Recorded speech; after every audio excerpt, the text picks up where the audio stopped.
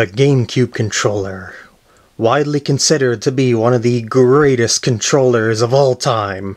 And I definitely agree, but there is one little hiccup that I did not like in it, and I figured out a way how to actually get it to be more of my liking, and that is the Z button up here, in that I always found that the Z button was way too stiff, and I can actually modify that so it'll be less stiff, and you can actually get it to a stiffness of your liking to boot. What you'll need is a Triwing screwdriver. You can get these a lot of places. I magnetized this one by rubbing a magnet across it, and that's pretty much it. There are 8 screws on the back of a Gamecube controller, a Triwing screwdriver, screws that you take the screwdriver with, and yeah, you know how to take out screws, right? Right? I'm gonna assume so. Next thing is take out the battery cover, take off the screw on the magnetized screwdriver, and carefully pop out the batteries. There we go. And now it should come apart pretty easily. You want to have all the circuitry and stuff on the bottom half if you can help it, so hold on to the wheel on the bottom if you're on a Wavebird controller. By the way, if you're using, if you're going to modify a regular Gamecube controller, it's only got 6 screws and you don't have to worry about the wheel and whatnot. But anyway, just want to kind of pop this out. I already knocked the Z button out. That is okay. I'm taking that part out anyway. So yeah, I wanted to have this half like this, and just set this aside. This has got like the shoulder button triggers and how they work and stuff like that if you want to check that out. But we really are not going to focus on this part. What we're focused on here is this Z button. See, slippery. See this little metal piece on here? I should get into macro mode. Macro mode activated. Alright, so here's your Z button. Flip that around, and see this metal thing? Yeah, that is what causes all the tension in the button to be in the button tension. Well, this is completely unnecessary for the button's function. As a matter of fact, the controller itself has a micro switch there. See that? That is a micro switch on this corner here, and it pops back just fine on its own.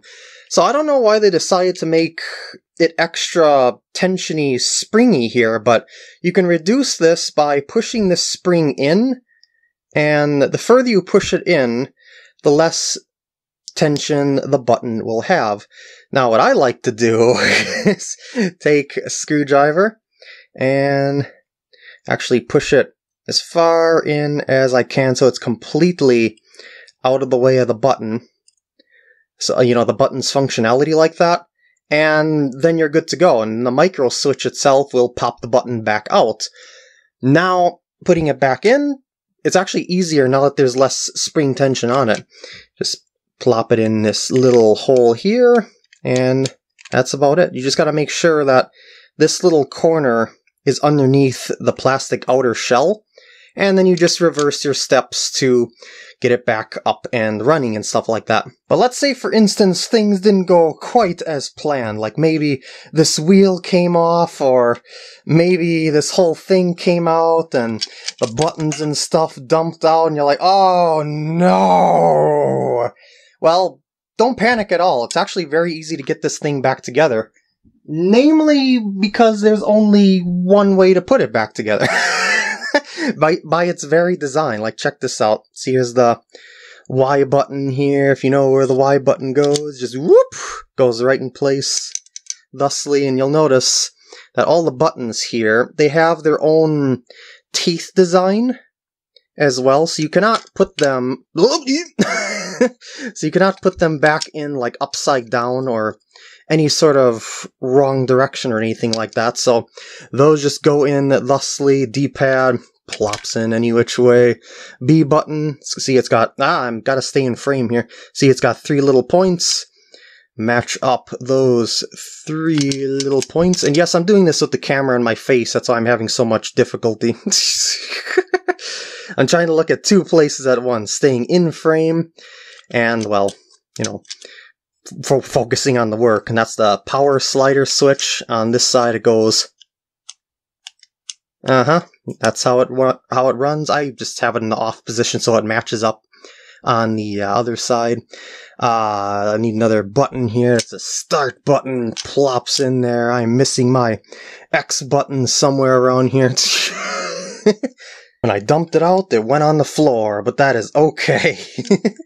This is all demonstration purposes. And now, take these little rubbery things. Again, they only go on one way, thusly. Some of them, they often tend to actually stick on the circuit board like this. Like this one here, you see? That's the start button. This is the D-pad, and what they really do here is put the D-pad on like so. The black thingies on there are the conductive rubber pads. Here is your start button. Just jiggle it in there if it doesn't quite. Yeah, and then flip this on top of it. Like so. And it should all just slide together nice and neatly. Oh, geez, I'm missing the Z button now. It was under the bed, dang it. So, as I showed before, put the Z button in place like so. So that the little notch here is inside. See that little hole there? That's where it pivots off of, and then it just goes in there.